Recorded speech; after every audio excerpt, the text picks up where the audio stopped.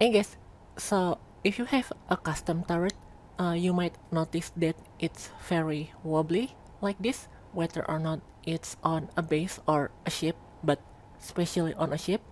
And the way you can fix that is you go to the rotor and to the hinge, and you turn on inertia tensor on both of them.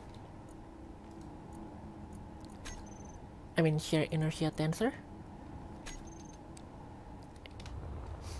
And now it should stop wobbling. It's now targeting the enemy. And make sure you also increase the braking torque and on the hinge as well. Or if you use two rotors, then you turn it on the other rotor. And this way it won't be like floaty when it aims. So for example, if I move this target here now,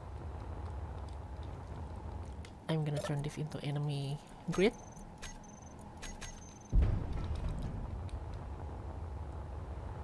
You can see that it's no longer wobbling as much.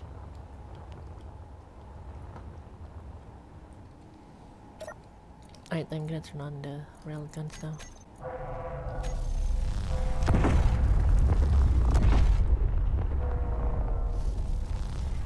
Alright, so that's how you make your custom turret not wobbly.